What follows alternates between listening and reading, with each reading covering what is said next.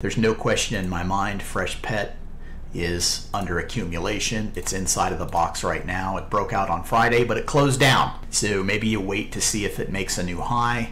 I'm going to add this one to the list right there. By the way, this is a weekly chart. Let's go back to the daily. The daily chart doesn't look too hot, right? Here's the daily chart. Yeah, not too hot. What do you have on the daily chart though that is interesting? Okay, here's your spikes. There's a shakeout, obviously. You have plenty of smiles and volume. This smile and volume actually corresponds to smiling action in the price. Smile, smile. This is exactly what the course tells you to look like. That doesn't mean it's going to be a winner, right? Frankly, the weekly chart looks better than the daily. Mercado Libre, I have traded in and out of this a few times.